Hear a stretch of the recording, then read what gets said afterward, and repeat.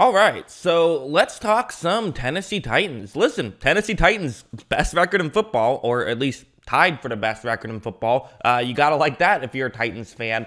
Although I do have to say, there still is a little bit of clunkiness, and I think that this is the team that could really use Julio Jones, right? Even if Julio Jones isn't a star, if he can just be like a solid number 2 option, that could help. I saw the offense, the offense got as many yards as they possibly could have in this game, given the situation, I thought. And a big chunk of it might just be, you're playing a good defense. This is what the Saints defense does. So it's hard to really say how much of it is blame on the lack of supporting cast around Tannehill right now with Henry being out, and how much of it is just the Saints defense playing well. But what I do want to say is I thought that Tannehill and his offensive coaching staff did a really good job at extrapolating as many yards as possible from this situation, getting as many points as possible. So that's what this film study is going to be about. What Tannehill did well, and just how they were able to get as many points against the Saints as they could have. So let's start things off with this play. This was a good example where the Saints, they're a team that, especially this year, they've been mixing up their coverages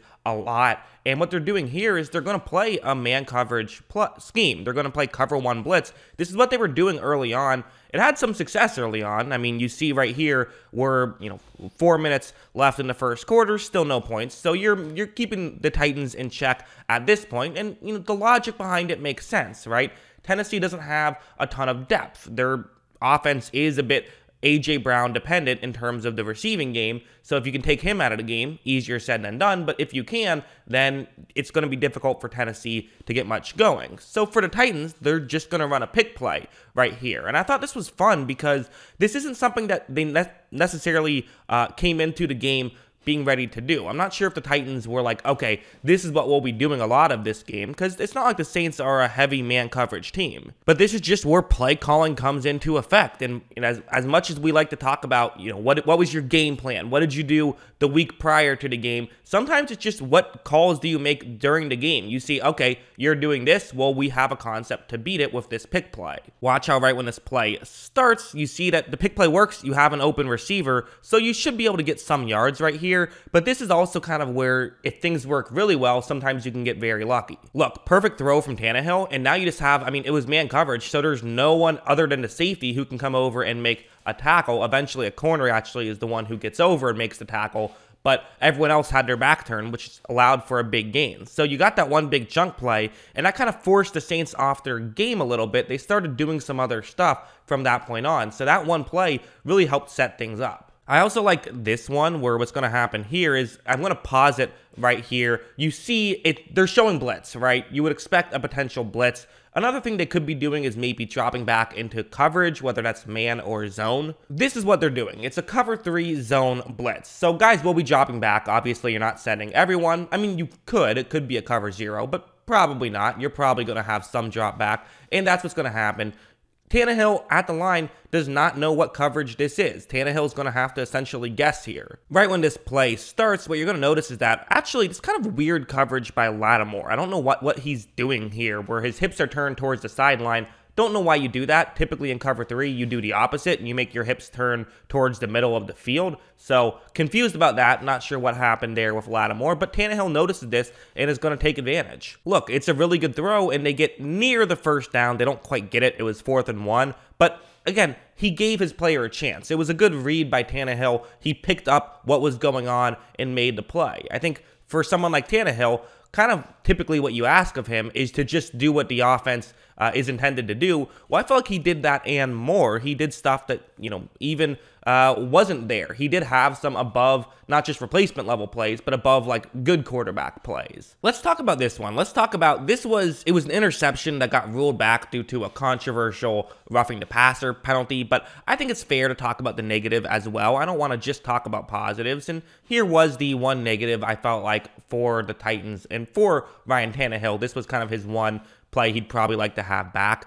It's, again, going to be a cover 1 man blitz, so same coverage as the first time. And what you're going to do is you have multiple receivers running, lined up to your offense's right, but are going to run all the way over to the left. And given that you have no actual wide receivers lined up to the offense's left, this can kind of fool New Orleans to some degree, but they're playing man coverage, so it's not as big of a deal. Usually this stuff works better against zone. However, it can still work Just the dilemma is now the safety who's over the middle of the field, he'll probably be able to cover up one of these two routes. Right when this play starts, Tannehill runs a play action, and he's going to make this throw kind of off his back foot, which maybe he didn't have to, because you see down here, so Williams, the safety, does read this, and he's covering over the, more underneath route. This actually wasn't even, right now, he doesn't appear to be under either of the players that I had highlighted pre-snap, but I believe he was going towards A.J. Brown and just stopped once he saw the deeper throw. I could be wrong about that. Again, no all-22 until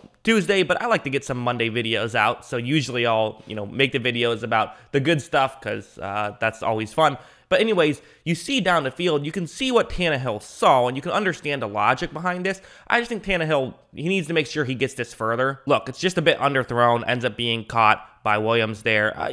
Not the best, but also kind of understandable. He was trying to get it further deep. It's usually a low-risk play, but you have to make sure if you're going to miss the throw, you overthrow it. He underthrew it a little bit. So that's what I think happened. That's what I suspect happened. So not the best play, but also not the end of the world. And luckily, they caught a break with the roughing the passer, meaning that it didn't actually get called an interception. And I also liked some stuff like this, where, listen, you're not going to see a lot of down-the-field passes in this game. Like, the Saints don't give that stuff up, and the Titans don't have a lot of guys who can do that, again, other than A.J. Brown, who New Orleans is going to make sure they take out of the game as much as they possibly can. So what instead we're going to see is just a simple rub route, right? It's nothing too fancy, but this kind of stuff can really work against 3rd down and 2, and I love this stuff. Look at how right when this play starts, you're going to notice that the rub route works well. You have an opportunity to make this throw, but what I really found interesting about this play was Tannehill's patience. He's waited 2.5 seconds before making his decision, which is right around when you're going to get hit. 2.5 seconds, that's basically, pressures come almost always right at like that 2.5 second mark. Obviously there's some variance, but that's usually when it happens. However, Tannehill really wanted to make sure that this play got open, you're up 7 points here at the start of the second half. The last thing you want to do is turn the ball over or anything, so he's being a little bit, he's waiting a little bit, whereas someone like Fitzpatrick would probably have already let the ball out of his hands, and if it gets intercepted, it gets intercepted. Tannehill being a lot more, cautious in this moment, which I think is the smart decision on this play. And look, good throw, he hits who he's trying to hit, they're able to get the ball inside the 5 right there and convert on 3rd and 2. So that's kind of my thing about Tannehill, is like, okay, these aren't highlight reel level plays. He is a game manager, at least he has been so far with Tennessee, but that's not an insult. And he is adding some stuff that, like, I think, a replacement level quarterback, I don't know if they make that play, to be honest, even though it looks simple, because you do have to navigate the pocket and get the throw there when you get it there. Maybe they do, but I don't know. So yeah, listen, Ryan Tannehill, seemingly since he's gone to Tennessee, has been awesome and just hasn't gotten the credit he deserves, in my opinion, because everyone gives the credit to Derrick Henry, which, listen, Henry deserves a lot of credit, but so does Ryan Tannehill. And I thought Tannehill played well, and again, we grade these things on a curve, right? I'm a believer in you can successfully evaluate a quarterback even when they play against a good defense, even when they play against a bad defense. You just have to pay attention to that context. There wasn't stuff over the middle. There wasn't stuff deep down the field. In fact, there wasn't stuff that there usually is for the Titans. That stuff got clogged up for 2 reasons, good defense and no Derrick Henry. But that doesn't mean that the game was worthless and you can't even pay attention to it and just wait till next week. No, there's stuff you can evaluate, and Tannehill did what the offense asked him to do, and on certain times more than what the offense asked him to do. Although for the most part, he was someone who, like, the offense asked him to do plays, make throws, and he made those throws. It's hard to really critique a quarterback who's going to do that. You can win a lot of games with that guy. So that's what I think about Ryan Tannehill. What do you guys think? Let me know in the comments below. Always love hearing from you. And of course, as always, thanks for watching.